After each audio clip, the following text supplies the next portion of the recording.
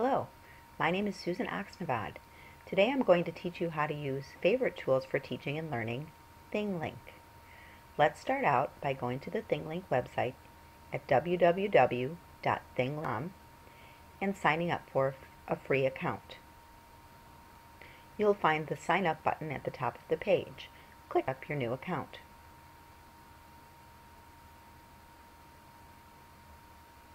When you're on the site, you'll notice that you can log in with Facebook or a Twitter account, or you can make a new ThingLink account. The information is just basic username and password information. It'll only take you a minute to sign up. When you're done, click Sign Up, and you should be ready to get going. To log into ThingLink, you'll also find the login link in the upper right-hand corner of the page. If you're looking for some examples of ThingLinks, the gallery is an excellent source for people's creative ideas.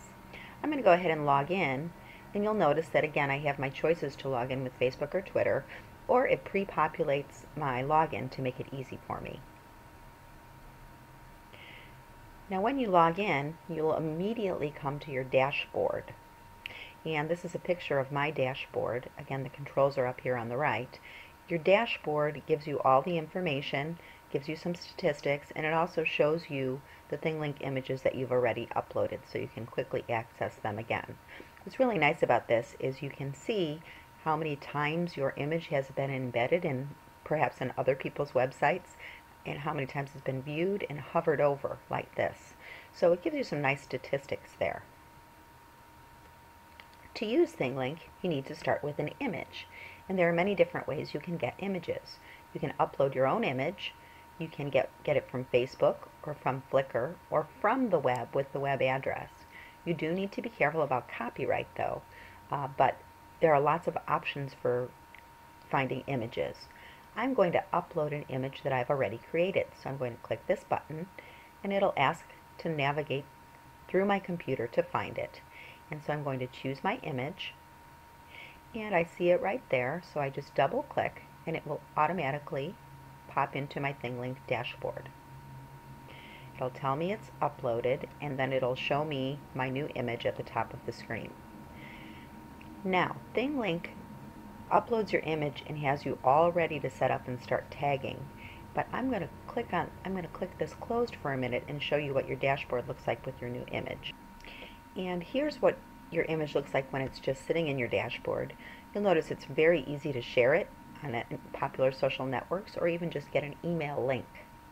What we're going to do right now is look at the controls that show up here when you're logged into ThingLink.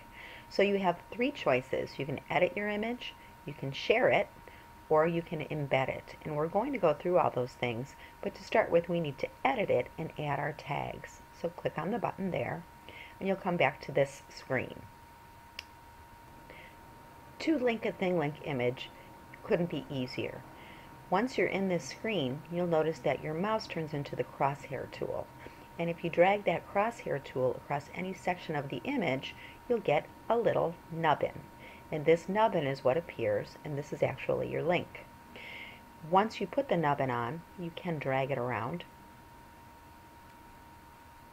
or you can remove it. And that's all you need to do is provide a web address and a short description, and also choose the color of your nubbin if you'd like, and then your image will be linked. So for this first image, I'm creating something that has to do with tools for curating content. And so for the first image, I want to just provide an overview of what I'm talking about. So I'm going to link to an article. So all I have to do is copy the web address here and write a description. Now for the description, you want to keep that sort of short, because it's just going to be something that people are going to look at briefly. They probably won't spend a long time reading it.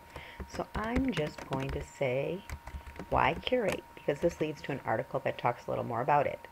Now, the colored nubbins here can be used to differentiate the different types of learning experiences that you're providing. So this is an informative article, and so I'm going to use red. And that's all I do is save it. And there's my nubbin. When I'm done, I can add another one. I can add all my nubbins right here, or I can go ahead and save. I do want to give it a title here. so I can find it later if I lose it. And go ahead and save it. And then you end up back in your dashboard. When you scroll over your screen now, your nubbin will show up. So we'll be able to see the nubbin that I created just by scrolling. And there it is.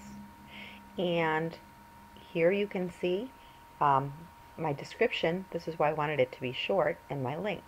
That's all users need to do is click on this, and they'll come to the article that I wanted them to read. So that's how you create a basic link. And if you can do that, you can basically create an amazing ThingLink image. I'm going to show you how to embed something in ThingLink. I think we're going to start with a video that is available on YouTube already from MentorMob. YouTube's a great source of information. You can quickly find a video and embed it, and so that's what we're going to do. So I start out the same way by clicking on Edit Image, and I'll come to the screen that allows me to create the nubbins. Now here, let me move my screen over.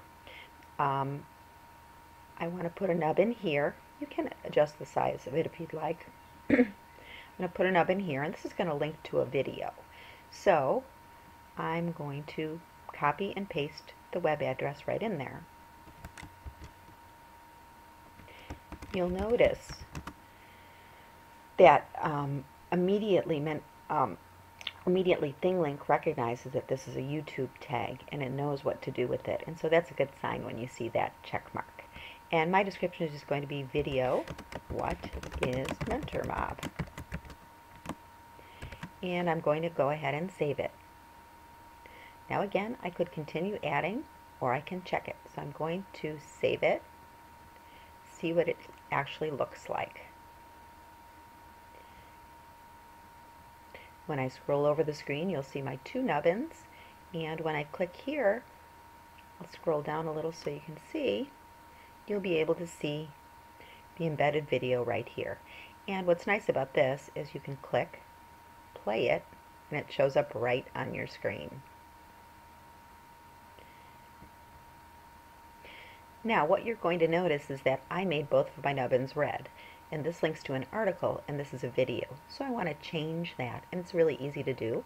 Just go ahead and click on Edit Image, and click on the nubbin that you want to edit, and change it right there. You can also remove it, but you can change anything you want to. And I'd like my videos to be blue. So I change it and save it, and it's blue. Now I'm going to go ahead and show you one more example, and I think you're probably getting the hang of it because it really is easy. So now we're going to embed a playlist, and again, this is a MentorMob playlist, but these are step-by-step directions that can be on the graphic that can provide users with some guided learning.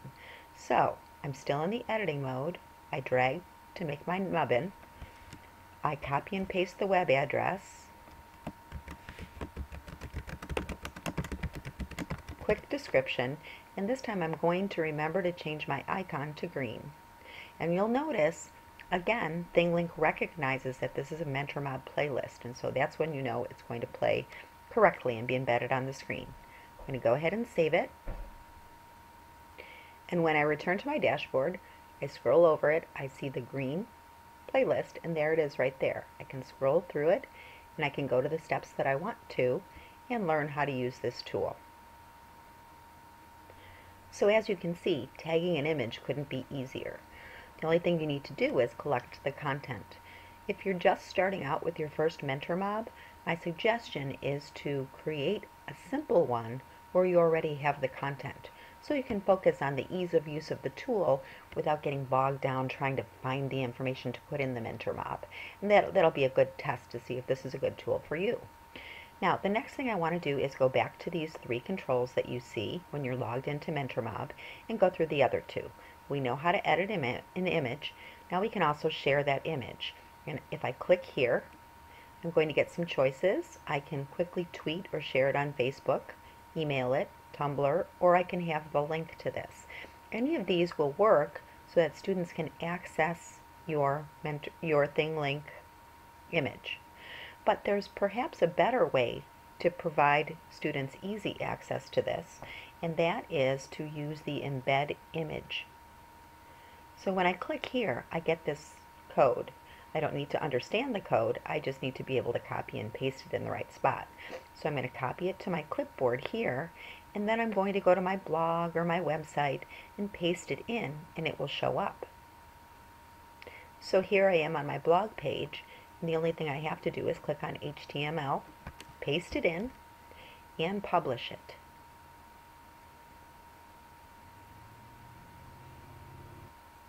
And here you'll see that my image shows up intact, and when I scroll over it I can see the nubbins. Now the only reason that I see the editing mode is because I'm still logged into ThingLink, but your users will see the share and the embed mode so that they could actually embed it in their own list. And remember, that will show up in your dashboard so you can see who's embedded it. And finally, in order to get ThingLink to work on your blog or wiki or website, you'll need to visit the ThingLink Help Center and click here for directions on how to set it up on your particular blog, wiki, or website. There's a nice list to choose from. I use a Blogger blog, so when I clicked there, it gave me a code to pop into my website, just like the embedding that we did previously. If you don't have one of these, if you just have a regular website, you can also click on other platforms and it will give you the directions. But the code it gives you looks like this, and you just copy it and paste it into a spot on your website. It's very easy and it's very straightforward, and it's tailored for the type of platform that you use. So that's all you need to learn to use ThingLink, and that's all you have to do now is try it. I hope that you will. If you'd like to just experience the type of learning activity that ThingLink can create, I do hope you'll take a look at this Avatar Adventures activity with your students, because it is already created, and I think it'll give you a nice feeling for how ThingLink can help you in your classroom. If you have any questions or want to share any examples, please don't hesitate to contact me. Thank you.